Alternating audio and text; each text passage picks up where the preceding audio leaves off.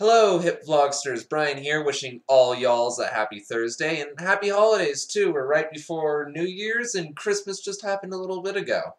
By the way, only 363 days till Christmas.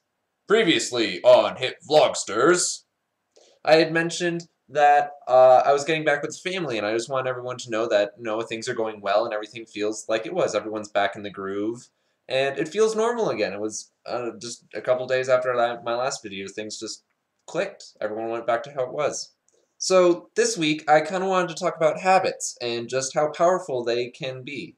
So some habits that I have personally is when I'm at home and I find my keys, it doesn't matter where I am in the house. If I have my keys on me, I have to go back to the garage, all the way back to the garage, and put them on the third hook. I don't know why. It's just I've gotten into a habit of it, so I just have to do it. Another habit that I have while at home is the fireplace. I have to stand in front of the fireplace. Even if I'm just passing through the room, I go there and I stand there for just like a second, and then I'm like, oh wait, I don't need to be in this room, and I'll walk out. But it could be like the middle of summer and be really hot, and I'll just go and stand in front of the fireplace. Now, I've trained myself in the winter when it's really cold up here to go stand in front of the fireplace because it's warm. But it's the middle of summer. I don't have to be worrying about that, and here I am standing in front of the fireplace. A slightly nasty habit that I got into at the dorms was every time I was leaving my dorm, I had to check my pockets for my key. Now, you're saying like, oh, that's a good habit to have because then you'll never lock yourself out. Well, it doesn't matter if I had just gotten my key and put it in my pocket. I had to pull it back out and check before I would close that door. Now that's good, but I locked myself out a couple times because I forgot to check. So it was hindering in the sense that I had to check every single time, but it kind of saved me some hassle in the long run. Another habit that I got into while at the dorms was I would always eat at 5:30. 5:30 would come around, like right on the dot, I'd have to go eat. Now it's not like I wouldn't have to go eat. Sometimes I'd forget, or sometimes I'd have to go eat early because I had some other stuff going on. But I had trained my body that I would receive nourishment around 5:36-ish. So that was another habit that I got into, and it was kind of interesting to see that. What I want to make clear is that there's a difference between habit and schedule. They're two totally separate things, and while habits can be schedules, schedules aren't necessarily habits. Let's consult the dictionary.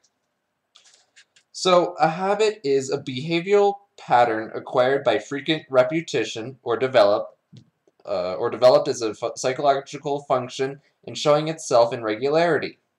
While a schedule is usually written, a usually written plan or proposal for future procedures, typically indicating the object proposed, the time and sequence of each operation, and the materials required. I'm not gonna lie, that dictionary is 262 pages long, which is a palindrome number, and weighs about 11 pounds. That is definitely not light reading. So what we can pretty much get from this is that a schedule is usually thought out beforehand, while a habit is something more reflexive. You just kind of do it. And because you just do these things, that makes habits really, really powerful, because even though sometimes habits are really hard to build up, like the good ones, but they're also really, really hard to break.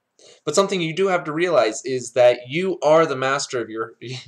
that sounds kind of funny saying it, but you really are. You are the master of your habits. You have the power to change them. You just have to realize that you can before you do. What I'm getting at is that you're not just handed a script titled Life, and you're just acting out a part. Life is just like this big improv play, and you just go with the flow.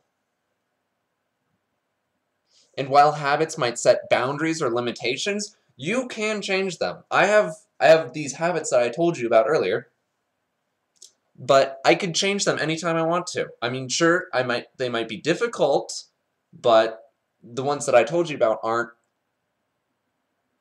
negatively affecting me in any way. Another thing I want to say is that not all habits are negative. You can have tons of good habits, like that returning my keys to their hook. It's a good habit because I will always know where my keys are. And while it could be a nuisance having to walk all the way across the house to put them there, I never have to think about where they are. They're always going to be there. And I've done that with several other things. I have, when I find something and I think, oh, where should this go? I have like a drawer of stuff that's like, oh, well, it goes in this drawer because this is what it belongs to. And that just makes things easier to find later on. And I guess that wasn't really a habit. But with my keys, I will always know where they are, and that's a nice habit. Now, I'm not trying to be like all preachy about like, oh, don't have bad habits, don't have or build good habits and whatnot. It's just kind of like be aware of what habits you do have, and if you have a negative habit that you don't like or it's harming you in some way, well, you have the power to change it, and you also have the power to build good habits, habits that help you as a person, as a student, as whatever you are. That being said, I think I've reached the end of what I want to talk about, pretty much, so I'm going to wrap it up. So, I will see all of you next Thursday. James, I'll see you tomorrow. Brandon, you're on Tuesday, and Danielle is on Saturday. Good night, everyone.